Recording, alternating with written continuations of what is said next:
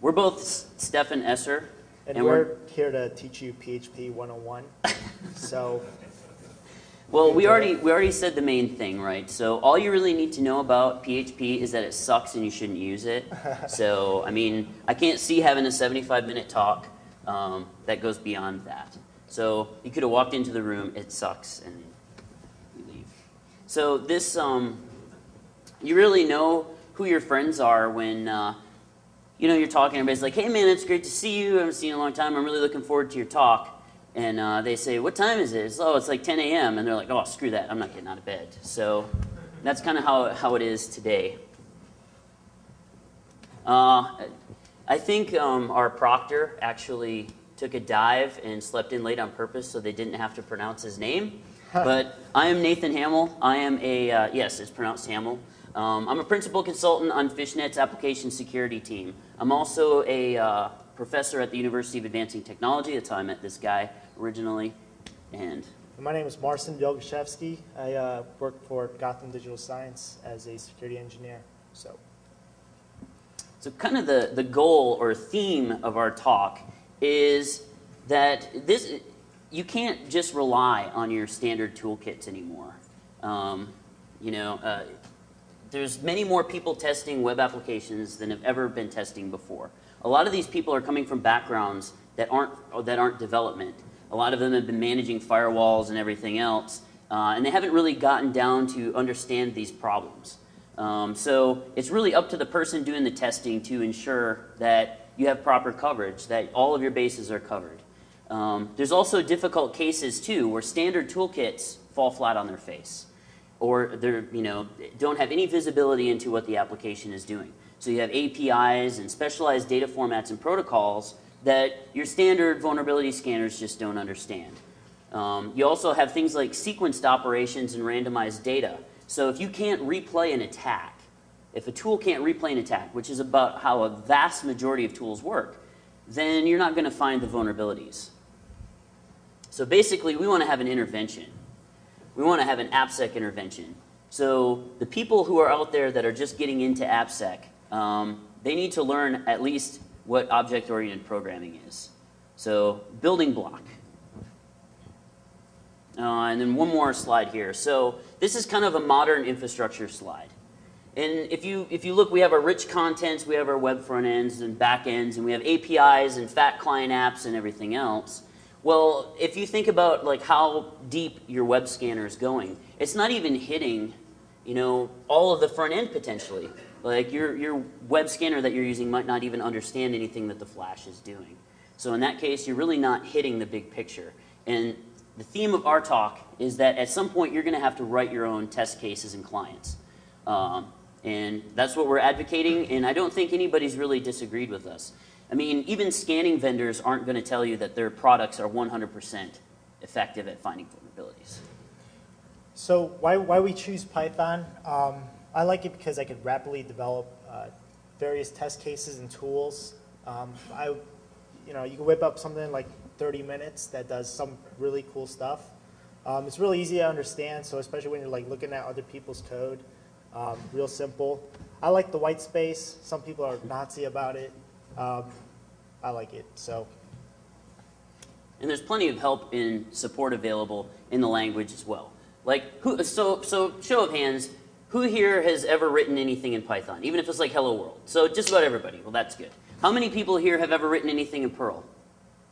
So how many people in here wanted to punch themselves in the face after writing something in Perl?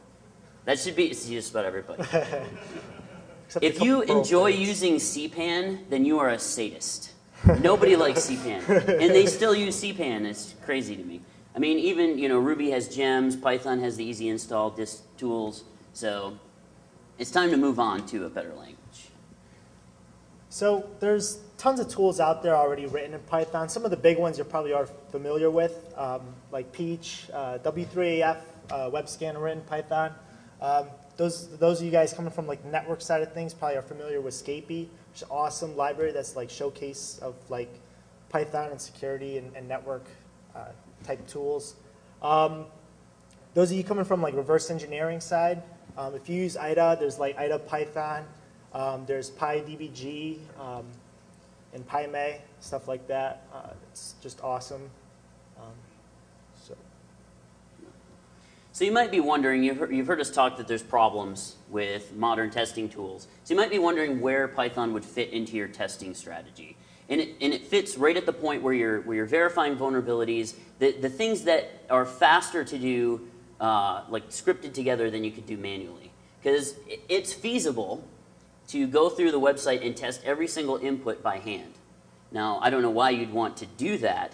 It doesn't seem very effective. And if you're like a consultant, you'd probably lose your job, right? Because it would take like 6 months to test a single app that you could have tested in a week or 2 weeks. So that's where Python fits, right there in between your manual analysis tools and your fully automated scanning stuff. There's a couple different Python implementations. We just highlighted like 3 major ones. CPython is the main version of Python that you probably think of. It's written in C, it's fast. Jython has been around for a long time too. That's actually Python inside of Java. And on the flip side, IronPython is Python inside of .NET. Other than just having an excuse to put Ron Jeremy in our slides, this is about whatever language you choose. Like say, I don't know why, if you weren't interested in Python, first of all, I don't know why you would be here, but if you decided to use something else, you want to make sure that the capabilities of the language match with what you're trying to do. You need to be able to speak the language of the application. So if your app needs to understand like SOAP, then you need to have something that can construct SOAP. So whatever data formats, whatever languages, it needs to speak. If it needs to speak HTTP or some other binary protocol, you need to make sure your language can speak that, and that's what this is about. So some of the modules you'll run into, constructing clients, and writing Python tools, there's HTTP lib and URL lib. Those are probably the most common ones you're going to run into using. Some of the third-party ones that you might not know of that are real useful is things like HTTP lib 2 and URL lib 3. Excellent parsing library out there is XML, as well as there's some other things for other formats. So. And what we're distributing here, and it's actually available for download right now. I know it was kind of dumb not to show you the URL for it, but along with this talk, we have a zip file that contains all the tools that we're releasing today, and just example code snippets that you can go and like refer to for different things. So that'll be in the zip file. We're not going to spend a lot of time talking about that. The only thing I'll mention about URL lib 2, the important thing is that it's extensible. So you can extend it to add new protocols as they come along. You might be wondering, too, when you start constructing, especially if you start learning a new language or whatever, if you start constructing your clients, you're making changes to headers, you're making changes to content, you might want to see what the server would see. So I wrote this little tool called reflect request, and it's in the zip file, and all it does is any get, post, put, or delete you send to it, it echoes it directly back to you. And when I was writing Monkey Fist for last year's Black Hat, I needed a way to see if the CSRF attacks I was generating, like what the server saw. So I ended up writing it there. It's basically just trace in Python, 4 lines. So data representations. Anybody who's ever done any web testing knows about encoding in different formats and data representations. Sometimes browsers like IE understand different encoded formats versus Firefox. So Python has string methods just like any other object-oriented language. So every string in Python is an object. One of the features you can do is .encode. So if you did like string .encode, base64 or hex or rot13 even. I know rot13 sounds kind of funny and we all get a chuckle out of it, but just 2 months ago, we were doing an assessment on an application that was trying to obfuscate URL paths using rot13. And it was painfully obvious because you'd see like dot, or colon, // a bunch of weird characters, and so it's pretty obvious. Dharma encoder is a tool I wrote because I like having a standalone encoder, and I like also wrapping values in text. So the magic of Dharma encoder is in the encoder lib, and so if you wanted to know in Python how to represent data a certain way, like there's SQL character encoding and Oracle encoding and a bunch of other things in there. You can just look through the encoder lib on the Google Code site and see that all you want. So screenshot. This is basically what it looks like. It's a PyQt app, and you can have a drop down, change different things, and you can also wrap it in like script tags. I guarantee that there's bugs in this because I wrote it. So please tell me if something's broken or if you want something in it, and we're not going to spend too much time on that. All right, so when you actually get responses from the server, the most common formats that you're going to run into is like HTML, XML, or JSON. The library that you want to use when parsing HTML or XML is LXML. The nice thing about it is, like when you run across like malformed HTML, lots of parsers out there will break as soon as it detects invalid markup. Whereas LXML will actually handle the invalid markup for you. And you may be familiar with like other modules like Beautiful Soup or HTML parser or a couple others. Reason why we don't recommend you guys use these is because they're not as fault tolerant as LXML. They're actually written in Python, whereas LXML is written in C. LXML is a lot faster when it comes to parsing content. And the author of Beautiful Soup expressed not wanting to continue supporting Beautiful Soup. So he kind of recommends everyone actually use LXML instead. It's actually a nice library for XML parsing. And the other library for parsing things like JSON is actually JSON. Yeah, and everybody in here knows that the web is like broken just a touch, right? So like if you go run Python's HTML parser over the top of it, it's going to break horribly. So just parsing some simple HTML content like that we get from a server. Say we want to iterate over every link in the document. You know, we just iterate over every A tag and just get the href attribute from it. It's simple as this. It's like literally 3 lines of code. We're done.